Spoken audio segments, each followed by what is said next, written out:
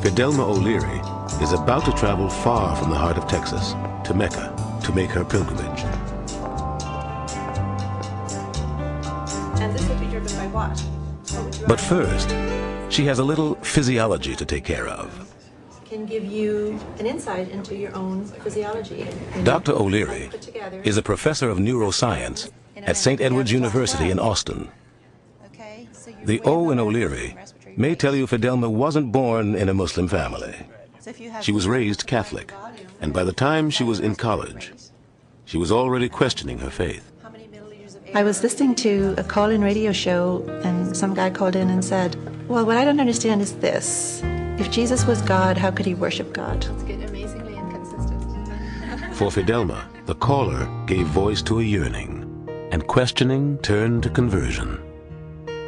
This is what I think of as my light bulb moment. This was the moment when all the pieces finally locked and clicked. And I knew that Islam was the religion for me. I just embraced it and loved it. Back in Texas, Fidelma has a few more wardrobe choices than Ismail. You don't love this? Islamic law stipulates she must dress modestly. Very, very comfortable. For Hajj, you want more like this kind. Yeah. Nice. In Saudi Arabia, that includes covering her hair. There's a trick. You want me to try that on? What do you think of this? I don't think they'll like the pants. There's not only a dress code for pilgrims. Nice. The Saudis mandate that pilgrims travel in groups. Fidelma is going in a group with fellow Texan Amina Rather. So it's fine. You like this? Okay, I think this is the one I'm going to get.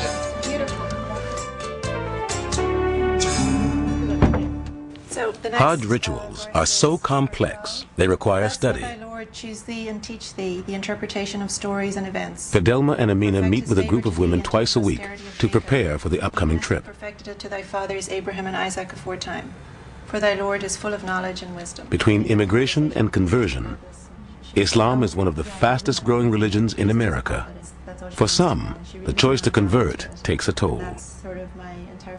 It hurt my whole family tremendously because it hurt my parents. It's okay, I mean, we get along. When my actions caused so much pain to my parents, then my siblings reacted against me because of that.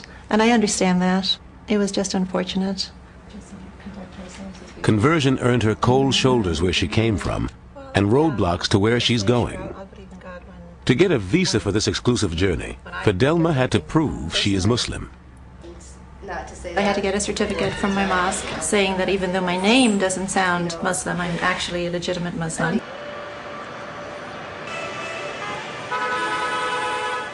By bus and on foot, pilgrims pour toward the symbolic center of their faith.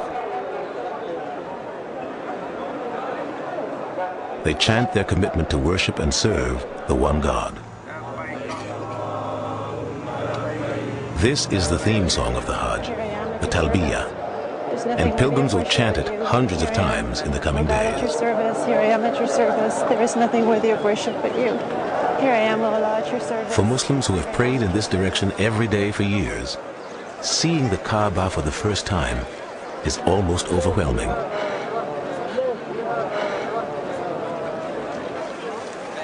can't believe it. Every day, 5 times a day.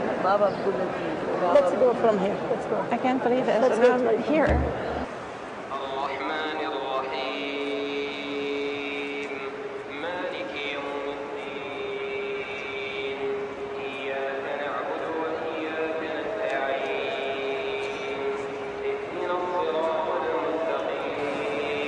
They have all earned an honorific title, Haji for the men, Hajja for the women. For Fidelma, the last few days have been cathartic, joyful, and sometimes sobering. Muslims come from everywhere, from every place and from every walk of life. Perhaps the Muslims who are from, majority Muslim countries need to realize that a little bit more. There's going to be a lot of green-eyed Irish Muslims coming here and blue-eyed British Muslims coming here and Muslims from the US. There's going to be all sorts of looks, more and more, I think.